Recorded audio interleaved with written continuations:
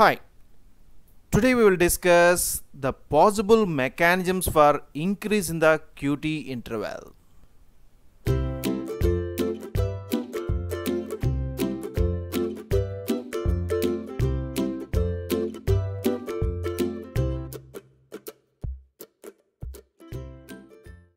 What is QT interval? Within the ECG, we can see the different phases. For example, initially we can see a P wave, and then we can see a complex like the QRS complex, and we can also observe a T wave, and in between this QRS complex and T wave the interval is normally fixed, which can indicate the ventricular depolarization. So here the QT interval is the distance between the beginning of this QRS complex as well as the ending of the T wave. So this distance what we call the QT interval.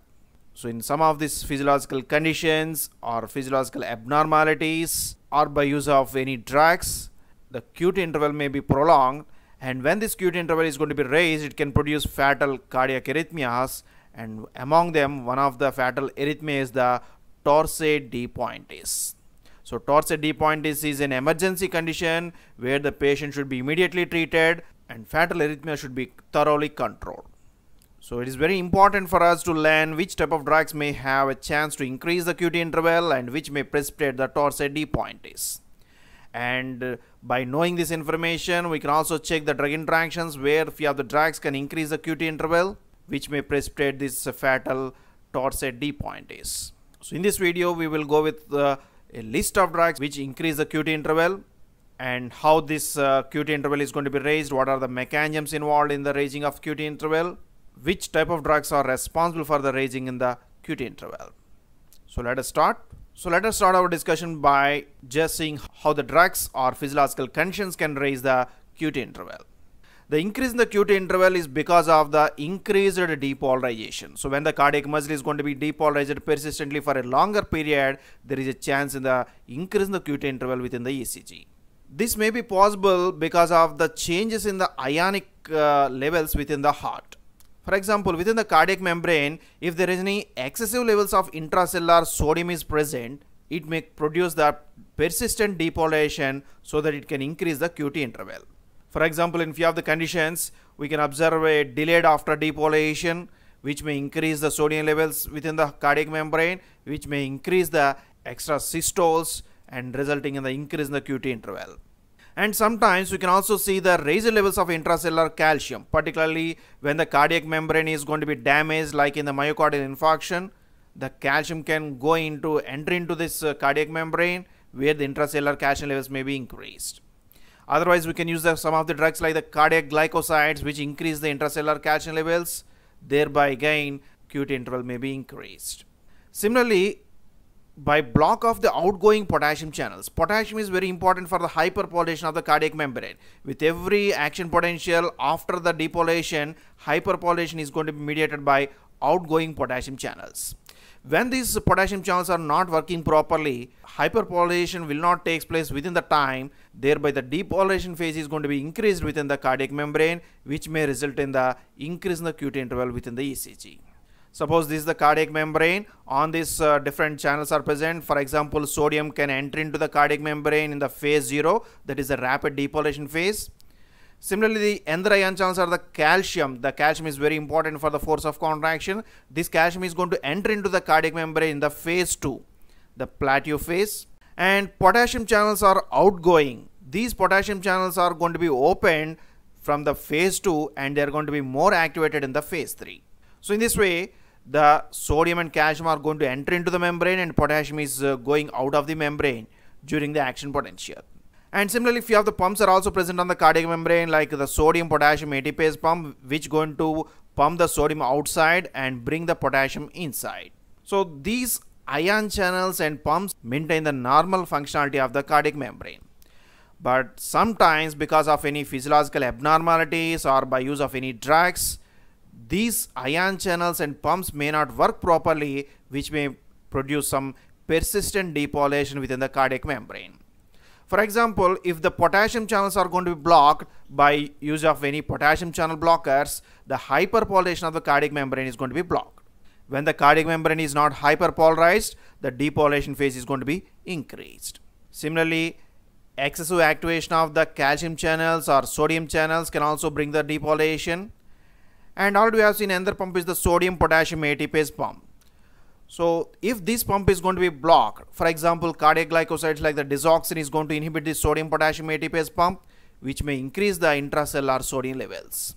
So any of these conditions may cause the persistent depolarization within the cardiac membrane, which may result in the increased QT interval within the ECG.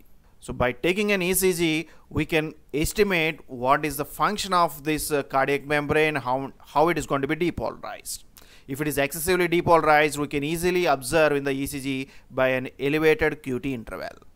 And it should be immediately treated, otherwise it may lead to the fatal cardiac arrhythmias. And metabolic imbalance. Sometimes the metabolic imbalance where the ionic levels within the plasma are going to be fluctuated, they may also result in the increase in the QT interval. For example, two important ions are the calcium and potassium. Any conditions like the hypercalcemia where there is an elevated levels of calcium, otherwise hypokalemia, that is the reduced levels of the potassium within the plasma, may result in the increase in the QT interval. For example, when the calcium levels are increased within the plasma, calcium can enter into the cardiac membrane through the calcium channels. So hypercalcemia may increase the chance of calcium entry into the cardiac membrane, thereby it increases the depolarization within the cardiac membrane. Similarly, other conditions like the hypokalemia. In the hypokalemia, potassium levels in the plasma are going to be decreased, but here the potassium is going out of the membrane into the plasma. Then normally we can assume that the potassium will go more outside because the potassium levels within the plasma are going to be reduced. But here this will not take place. As the potassium levels are going to be reduced, it results in the increased activity of the sodium. Because sodium is responsible for the depolarization, the sodium always controls the potassium. When the potassium levels are going to be reduced, the sodium can increase its action on the potassium channels and it can block the potassium channel activity. So any of these conditions like the hypercalcemia or hypokalemia can produce the depolarization within the cardiac membrane, which may increase the QT interval within the ECG.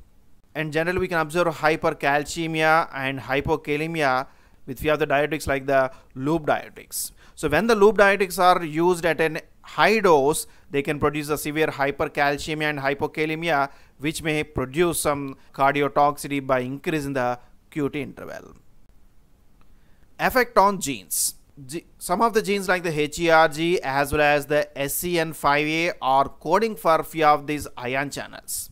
For example, HERG is coding for the potassium channels and SCN5A are coding for the sodium channels. The role of HERG is to open the potassium channels. So when the HERG is going to be more expressed, it results in the increased opening of the potassium channels, which produce the hyperpolarization. Similarly, SCN5A is responsible for the inactivation of the sodium channels. Normally, these genes are responsible for the hyperpolarization as well as control of the depolarization. But when these genes are going to be mutated, their function is going to be modified and hyperpolarization is not going to be produced and inactivation of the sodium channels is again not produced. So which may again result in the increased depolarization within the cardiac membrane and prolongation of the QT interval. Particularly the genes coding for SCN5A, if they are going to be mutated, they can produce some long QT syndrome in the patient. And sometimes we have the drugs like SSRIs and we have these antipsychotics can target these genes and they can again increase the QT interval. For example, HERG is one of the target for few of these centrally acting drugs, which may increase the QT interval. Effect of raise in the QT interval. Now we have seen that various mechanisms are responsible for the increase in the QT interval. By prolongation of the QT interval, what happens within the body? Already we have seen the raised QT interval may produce one of the fatal cardiac arrhythmia, Torsade D-pointis. This Torsade D-pointis may result in few of the symptoms like the dizziness in the patient, palpitations, that means awareness of the heartbeat, and syncope because there is no blood supply. The syncope can be observed, the fainting sensation, seizures, and whenever this cardiac system is not working properly, it can stimulate the central nervous system, which may produce some seizures. And finally, the cardiac system may be collapsed if it is untreated. So Torsade D-pointis is one of an emergency condition which should be immediately treated.